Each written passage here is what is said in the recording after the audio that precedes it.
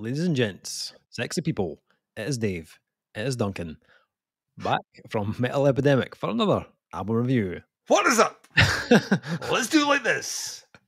Okay then, Dave thinks he's fucking Bruce Buffer in the UFC, man, honestly. Here's what you get this time. It's time, Duggan. So, like, coming in at 34 minutes in length.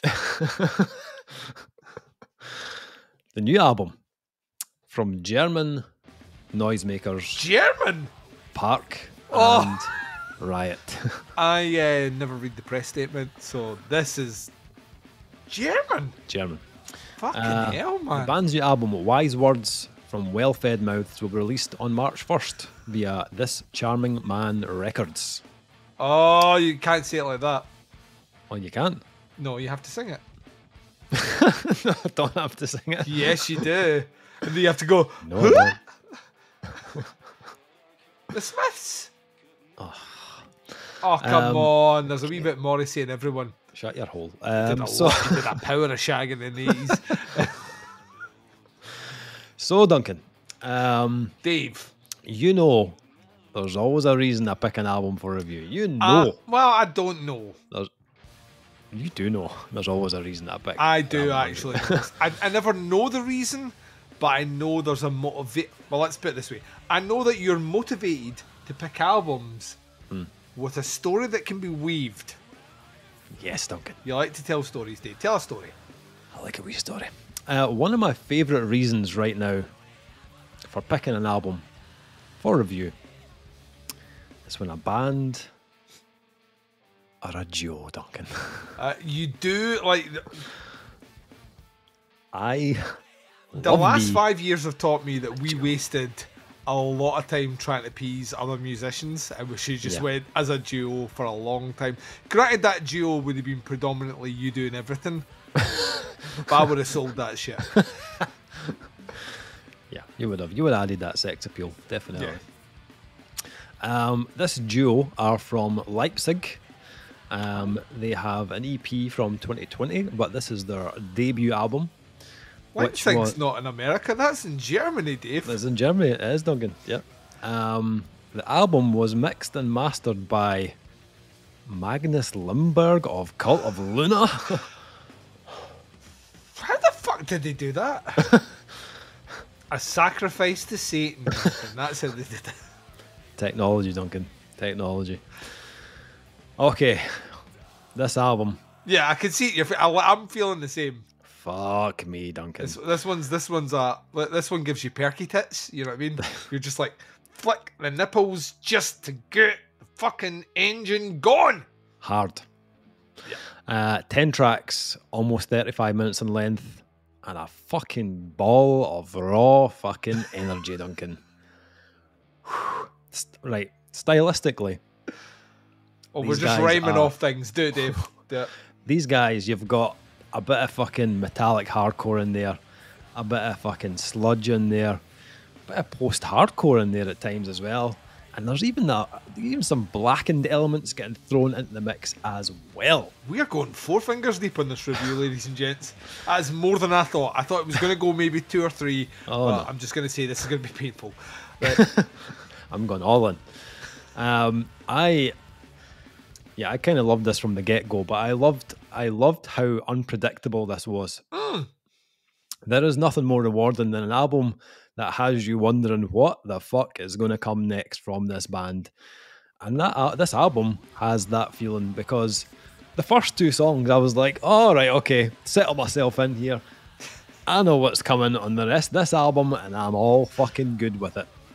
Lungs Out, the opening track, comes firing in. Name for an opening track. Oh, Lungs Are Out. It had the kind of discordance of a Poison the Well, where they've kind of merged these really thick, heavy grooves, but with this really angular, dissonant, kind of disjointed. I love songs that just start with a vocalist and a drummer. The drummer's just fucking hitting and the vocalist is just screaming. They're like, we don't need any other. Oh, we actually do need a guitar, but you're just going to wait for it for a wee second. Here we go. Yeah, it's very jagged, very erratic, but it has these moments during the track where you're just like, oh, the disgusted face is on. You're just like, when those heavy parts drop, it's so satisfying. It's quite a kind of hardcore laden kind of track, but it's got a lot of the guitar work reminded me of like that kind of like mid to late 90s metalcore scene, that kind of like Ferret Records kind of type era. Yes. And then the following track, Clouds, continues with that same kind of, it's got a kind of mathy kind of streak to it, very, very disjointed rhythms, but the slower parts on this, I was like, waves of like early Willhaven on this one. I was like, oh yes, give me more. It is heavy as balls, but there was also like, there was a small like flicker of like melody, a little bit in the vocals and a little touch in the guitar, and I was like, all right, that's interesting. But that was just creaking the door open. It was easing you in. It was. Dave, listen, Exactly. listen. The door's a wee bit ajar. Yep. Look inside. You want to come in? All right, well, let me just open the door a wee bit It more. did. It opened the door for the next mammoth on the album, which was Bolt Cutters. Or as I like to call it, I love At the Drive-In. I wish you could just give me a more like aggressive version of that, and 100% hits you in the face. I was going to say exactly that. It's much more of a kind of post-hardcore vibe on this one, much quicker in tempo, but it felt like this track was a little bit more kind of structured, slightly less kind of erratic. But I loved that this one had a bit more of a kind of emotional streak to it, and the energy, I totally agree, it reminded me of At the Drive-In. Killer switch of tone in the album I did not see coming, and the ending is just fucking colossal, like just amazing ending. And it just kind of, when that track finished, I was like, right, I don't know what's happening here, I don't know what's coming next, because that just like was an absolute curveball, and the curveballs just keep coming, because you're just like, next one is like Revolution, very short, 2 minutes 45, but this one's like catchy as fuck, like comes with a bit of melody, there's a big chant along chorus where like both members are contributing vocals, cracking hook that's in it, but like as this was going on, I was like, the ordering of this album was fucking awesome. Like they've hit you with 2 tracks right out the gate that you're just like, oh, that's amazing, and then they're like, hold on a minute though, there's more. And then they start going. to Like track 5 is like track 5 is the ultimate of curveballs. Like I mean, it is a fucking third testicle. It's unexpected, but I mean, we'll roll with it. Yeah, Cure, just sits in the middle of the album, and is just completely stripped back, like vocals, some synths. And I was like, what the fuck is going on here? Like, I know, but I was also thinking, this is like end of part 1, end of side A of the vinyl. That vinyl mentality, Dave. It's in there. Now. It's 2024, the year of the vinyl brain. Like this vinyl thing, what a creation, man. Like, I've discovered this new thing, ladies and gents. I think it's going to be huge. Vinyl. Plastic discs that play music. It's mind blowing. Like, and by the way, the vinyl is sexy as fuck. Bright red to go with the artwork. I like it. I like it. I missed the beginning. I thought you were just saying in general, vinyl is sexy as fuck. Right, no. And I'm like, get it, Dave. The vinyl, this vinyl is sexy. People that own vinyl add 3 inches to their cock size. So the first half of the album, I was like, this is fucking awesome. This is fucking awesome. I'm loving this. And then the first part of like the second half of the album, I was like, okay, this is a little bit different. It took me, the first kind of 2 tracks of that second half, track 6 and 7, took me a few listens to kind of get into. The longest songs on the album. Yeah. So it wasn't like that length. Yeah, it wasn't like an instant spark with those tracks. They're a little bit less kind of riff driven. It feels like they lean heavier on the post-hardcore side of things. It feels a little bit more emotional, and vocally especially. It's still quite chaotic and quite jarring, but not quite as like punishingly heavy. As the album goes on, however, those heavy parts then start to kind of feed in again. And I was like kind of back into the album after that. The last track, Seeds, is what a closer. What a closing track. Because great riffs, killer vocal hooks. There's a cheeky wee cowbell in there, and it just happens once, and I'm just like, whoa, what's going on?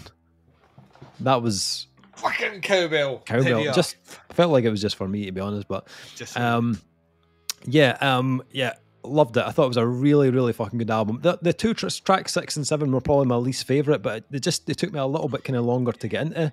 And after I heard them kind of 3 or 4 times, I started to kind of get into them more. I think Blueprints was cool. It's only like 48 seconds long. And it felt like strumming an acoustic guitar. So when I heard that, it felt like another kind of transitional part of the album into the kind of closing 2 tracks. But it reminded me of Tear from the Red era Poison the Well. Fuck's sake, yeah. They have little like sections where it's just like a guy singing and like kind of clean guitars, or like not even plugged in. It's just like an electric guitar, but he's just strumming strings. It kind of reminded me of that a little bit. That was really cool. Production of the album. Fuck's sake. Fuck's sake. Earthy. It's savage. The guitars have just got crushing weight to them. It's the Ferret Records sound. Yeah, absolutely. I'm so glad you met. Like, Ferret Records had a sound. Like, you bought a if that stamp was on an album artwork, you knew you were getting something, but you were just going to be like this all the way through it. And that's kind of this. Yeah, absolutely. It's like licking a battery. You know what I mean? You kind of want to do it, and you're going to do it, but you also know that afterwards your tongue's going to be numb for a wee while. Yeah, I love the sound of this album. Even the clean parts they put in, they really shine through on this. But I loved how rough it sounded. Like, there's no like, we're not going to chop off any unwanted notes, or we're going to kill that feedback. We're just going to let it all fucking happen. There's even a point where you can hear the metronome bleeping at the end of one of the tracks. I love that as well. It's got character to it. I really like that. It's also got a real like live kind of energy to it. I don't know how much of this they recorded like live together as a duo, but I suspect probably a lot of it, because you can feel there's like a chemistry to it coming across in it. I watched, if you get a chance, watch some live footage of these guys. They are fucking insane live. Oh, I'll be all over that. The drummer is nuts. Like, there's a video I watched, I think they posted it on Instagram, and he's literally scaling the walls. He's up on the like scaffolding up the side of the building. He's climbing up the walls, fucking running a bit before, and then he comes back to the kit and then starts playing. Like, they are, for a duo. I thought I was going a different way. I thought you were like, he was like a one-man band climbing up the thing, but still on playing fucking fucking here we go. I'd love to see this in person, because it, like, on watching it on YouTube and on Instagram, it looked fucking amazing. Really enjoyed the album, really good. As I said, there was a couple of tracks that I was unsure of at first. It just took me a few listens to get into, but then afterwards I was like, when I first heard Blood Has Been Shed Spirals, there was a couple of kind of more experimental tracks on that album that took me a few listens to get into it, but then when I went back to it, those tracks then worked really well with what's round about it, and I felt like this was a kind of similar kind of experience as a listening to this album. But yeah, I thoroughly enjoyed this. What about yourself? What do you think? Oh yeah, this is fucking straight up fire. I like, there's some people out there that have a lane, right? And that's the lane, that's a lane, not a lane. All right, yeah. Now, some people have a lane. This is my wife a lane. There are people out there that have a lane, right? And they stick to that. You know, I'm the hardcore guy, I'm the death metal guy, I'm the new metal guy, I'm the fucking prog guy. I realised as I grow older and older, as time passes, that like, I never had a lane. I know what I like, right? Sure. But it's never confined to one thing, and that's been cross genres. That's even out with metal, whether it's like dance, fucking folk, jazz, blues, whatever it is. I have a lane. I almost can pick like a handful of bands in pretty much any genre except country music, which I fucking hate. But I could pick a handful of bands. I could be like, all right, like that's what I like this genre because of this, right? It's the same with metal. There'll be people out there that go, well, he listens to this, he listens to that. Same with you, like, oh, he's hardcore Dave because he listens to hardcore. Oh, he's death metal, he listens to death metal. But I've went through a lot of phases in my time listening to alternative and heavy music. And there are bands nowadays that are, because we've lived as long as we have, which isn't really that old, but let's make ourselves feel old, that are kind of harking back to sounds now. I keep mentioning the 20-year itch because it's prominent, and the older you get, the more bands circle back around to in or around a 20-year period before. So if you were jumping back, it'd be 2004, but actually if you go a couple of years before that, you're in prime Ferret music, right? Ferret Records is pivotal for me. Like, Ferret Records is when I transitioned from listening to new metal to, right, I don't know what I listen to now. I hear this emo stuff. It's kind of cool, but it means a lot of makeup and I can't be bothered putting it on. So what else do we have? And I'm kind of moving away from Roadrunner because I've done the Roadrunner thing. Where do I go next? And there was two labels that kind of like stood out. One was Trustkill, and you got all your fucking hardcore and metalcore stuff on that. And the other one was Ferret. And Ferret was the dangerous one of the two, because Ferret was just full of volatile bands that just fucking flung everything in. And you could go from the most kind of spastic, syncopated, discordant, ragey, almost incoherent, angry shit you've ever heard, through to like an Every Time I Die, where you were getting things like, oh, this is catchy, it's rocky, but it's got a fucking edge. And that's kind of where Park+Riot sit. Like, I picked up like huge, I picked up bits of really early Every Time I Die, specifically in the vocals. It sits on that cusp of, this guy's voice is almost going to crack, but he's somehow holding it together. It is just volatile in the best possible way. But this band are so fucking smart that on the first listen, I was like, this could all fall apart in any, like the next riff, this could just fucking fall apart like a fucking a house of cards where someone's pulled one out and you're like, oh, what would they in here are like a bad game of Jenga when you've had a few. Like, it always felt volatile on that first listen. On the second listen, the greatest gift that Park+Riot or Park and Riot give you is that actually it's a deception. This band are in control all the way right through. The deception is that it could come off the rails at any point, but it's never gonna. And they managed to maintain that so well throughout the runtime. This is the very definition of an album listen for me. I know you were saying that tracks 6 and 7 maybe took you a bit of time to acclimate to, and maybe still aren't your favourite things in here. Not even looking at this with vinyl glasses, Dave now has. I actually see the smartness in putting those songs where they are and what they actually deliver and what it gives to the end of the album. It's just incredibly well structured.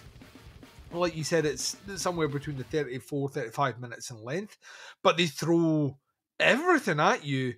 But it never feels reckless either. It's like really well conditioned and really bore out. The vocals in this are fucking so good, man. So good. It's that kind of on the edge, bare your soul, kind of hardcore, screamy vocals. But then, like you mentioned before, they can go tonal on like a track like Revolution, where you're like, I could sing this. I could sing this in the car with my kids and no one would cry. Cure is a revelation, by the way. Like, that is so smartly placed. It's right smack dab in the middle, and it resets the tone for what you get in the back half. The guitar work is impressive. It's jangly. It throws a ton of things in there without necessarily feeling like a hodgepodge. It really does pay to its influences. The drum work is very impressive. The production is awesome. Like, this is like, see if someone had said, oh, you know, the new the fucking debut Roadrunner 12 Tribes album's been remastered, here it's here, and I listened to it, wouldn't be too far off this. Like, if Ross Robinson was going through his back catalogue and was like that, I'm going to remaster that every time I die. Fucking At the Driving album, here it's here. I would feel this, it kind of feels like a cleaned up version of an older sound without compromising any of those elements. Like you say, you feel like these two guys are in a room and like just looking at each other and going, like, fucking keep going, let's keep doing it. It has a raw, infectious energy, which is addictive to listen to, and it's very, very easy to listen to at the same time. You can spin this one like on a loop and feel kind of good about yourself for doing it, with all the rage and anger that it has and all the angles. It's very, very, very jaggy sounding record, but I kind of love it. Never in a million years had you asked me to point on a map where this band was from was I ever going to Europe.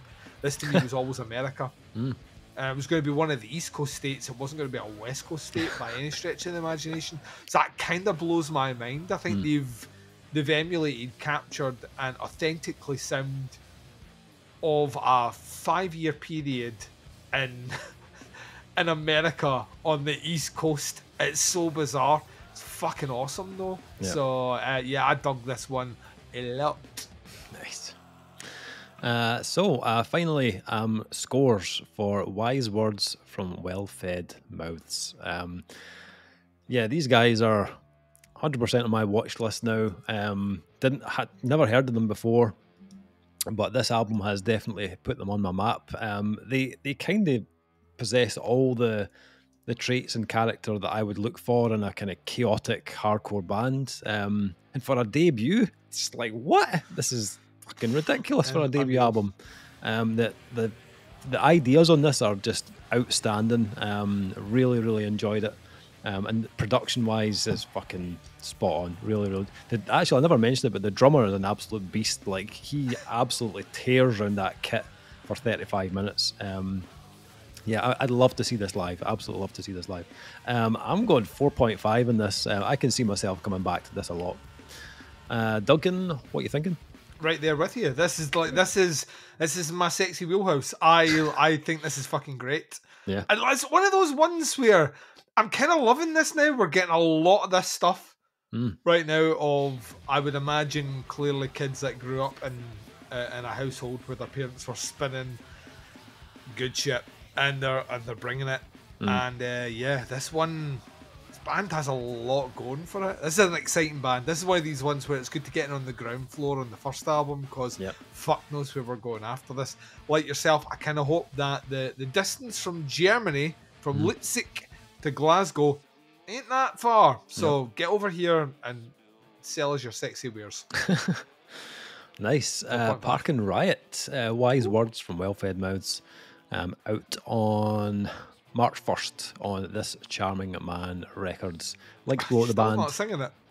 And links to the pre-order right below.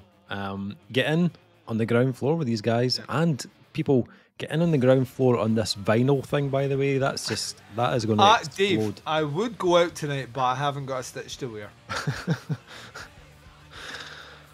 That is the review. Thank you for checking it out. We'll be back with another review very soon, but until then, take care. Speak to you soon. Bye, everyone.